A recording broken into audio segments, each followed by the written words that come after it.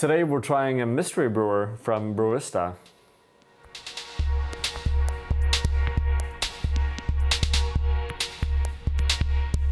Welcome, my name is Patrick Rolfe and this is Coffee with April. For this episode we're trying a new brewer, which we always like to do. It's always interesting to explore how we can brew our coffee better. And the brewer we chose today, it's a bit of a random one. We bought it a few months back from Coffee Desk in Poland. It's a Brewista brewer. It's obviously a fully immersion brewer. But basically today when we were trying to find some more info on it, we couldn't find it anywhere online, apart from one or two very old YouTube videos. So we don't really know if this is a product that Brewista is actually selling anymore. But it doesn't matter because it's here, we have tried it, and we have some opinions about it that we'd like to share with you guys.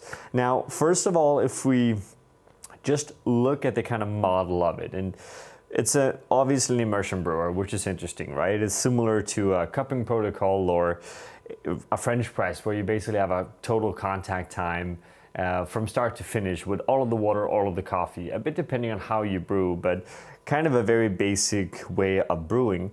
What's interesting with this version of it in relationship to, for example, the Harrier Switch, and all of the other ones that are on the market as well, is that this looks very similar to some kind of batch brew. It's basically a very, very big brew basket, which is actually interesting for a few different reasons. Now, however, when we take a closer look, we notice directly that the bottom of the brewer is very, very flat, which has a little tiny hole in the middle of it, which already now has me feeling that we're gonna have a very slow drawdown as soon as the water level goes down, right? But let's test it and let's see what comes out of it. Now, again, because of the bottom, the surface area is so wide, it's gonna actually allow us to make sure that all of that coffee gets saturated almost at the same time, which is a positive, right? So we're still interested in seeing what we can get out of it. I think we're all can agree on the fact that they're not gonna win a design award anytime soon. It's a relatively big brewer. It's a big chunk of plastic. I guess one of the positives is that it probably won't break. You can bring it where you want to go. In terms of paper filters, we saw a few YouTube videos where people were using Kalita filters or any kind of smaller flatbed filters, which doesn't feel like it makes much sense because we really want to utilize that huge surface area at the bottom of the brewer. So we basically popped in a Mucka Master batch brew filter, and that seems to be working pretty well for us. Now, in terms of the coffee that we're using, we're about to feature a new farm here at April, El Socorro, Guatemala. We have a beautiful honey processed Java varietal, and we're gonna dose that 20 grams of coffee to 300 grams of water. And we're grinding this coffee very coarse as we can on the jitting standing behind me. In terms of Comandante, we're probably looking about 35 to 40 clicks. Now, because it's such a wide open brewer, what we want to do is work with a water temperature that is quite high because we're going to have a long steam time and it's so exposed. So probably the temperature will drop quite a lot. So we're up at 99 degrees Celsius. And I'm basically going to chuck in all of the water at the same time, making sure that all of the coffee gets saturated when I'm pouring. And again, we're pouring up to 300 grams of water, and you should be able to do that within the first 20 seconds, basically, of the brew. And when that is done, I'm just gonna let it steep.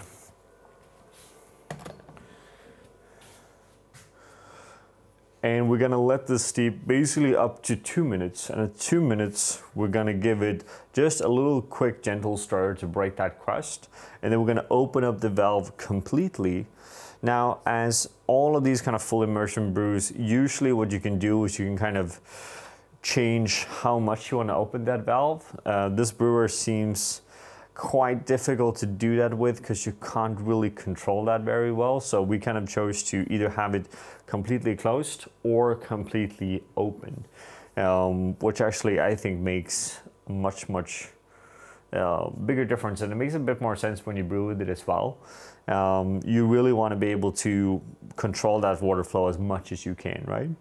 But we're gonna let this steep, and once that's done, we're gonna basically get back to you guys and give you some results in terms of what do we think in terms of taste and how did this brew actually end up. So, gentle stir.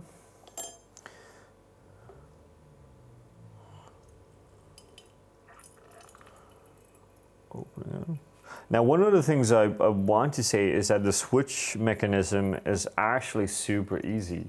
So I really like how that kind of feels, because a lot of the other full immersion drippers are basically having a switch that's a bit difficult to work with sometimes, and you don't always know if it's close or not, and this is actually super easy to work with. Now, what we can see here, as kind of predicted, is that the initial drawdown is actually quite fast, and that makes a lot of sense, but it comes down to basically the pressure in the filter. So whenever you brew coffee, the more amount of water you have in your filter on any given brewer, the faster the drawdown will be. And then usually what happens is that the drawdown will basically decrease in speed as the water level in the filter becomes less and less and less. Hence the pressure of that water is then changing, right? So what we're interested in seeing here is basically how consistent will this drawdown be throughout the brew, and what is the kind of total brew time that we're looking at. And now we're basically at 4 minutes, and we can see a quite considerable amount of water still in the filter. But the flow rate now has gone from basically a constant flow to now dripping. So as expected, what we're seeing here is that the very last part of the brew will take a very long time to go through, and that's kind of classic batch brew, and also classic because what happens is that the angle of the bottom is just too flat, basically. So when you have that, if you don't have multiple holes, then you're basically going to end up with a very, very slow flow rate in the end of the brew. Now, one solution can be to drill a bunch of holes in it, which we, for example, tend to do with some of the batch brewers, for example, or make a larger hole in the bottom. But that's a video for another time.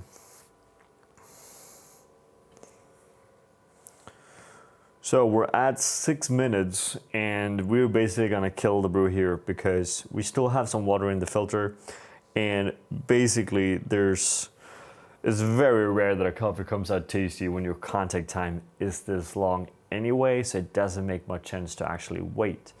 Now, one pitch here could be okay, but go coarser and it's gonna flow through faster.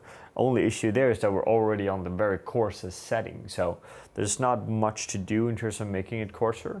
So what we see is that basically all of these brews are gonna end up with a very, very slow end part of the brew. Again, similar to what a normal batch brew would kind of do, which is also why here at April we don't brew batch brew, because it's not very tasty. Now, we've been tasting this coffee. We've been doing some measurements. This specific brew ends up at more or less a perfect 1.3 TDS, which is actually often what we're going for here. So we're quite happy with that. And as a lot of full immersion brewers, it is easy to control. It is easy to get the kind of TDSs, strength and extractions that we're looking for. However, the format of this, especially the prolonged kind of drawdown in the last part of the brew, it's just not making this brew very tasty. It ends up a little bit muddy. We don't have the clarity we want. We don't have the complexity we want. And for example, a Hario switch or any more kind of drip version of a batch brew or of a full immersion brewer would probably be a lot better than what we're looking at here. That being said, it's fun to try. And as we mentioned in the beginning of the video, we don't really have much info on this brewer, and we can't find it anywhere online anymore. So if you guys have some experience with it, we would love to hear more. We're also gonna see what happens if we drill some holes in it. And we're gonna just continue to explore a bit more, and all of that will be on Patreon exclusively. But again, if you have any thoughts on this, any experience with this brewer, any other kind of full immersion brewer you want us to try, then please let us know in the comments below. We're always really happy when you guys share. And with that, thank you for watching. We want to give a special thank you to all of our Patreon supporters. It's because of you that we are able to continue to make these videos. And we want you all to feel free to always come with suggestions and ideas on the content that you want to see, because we are doing this for you and because of you. Thank you from all of us here at April.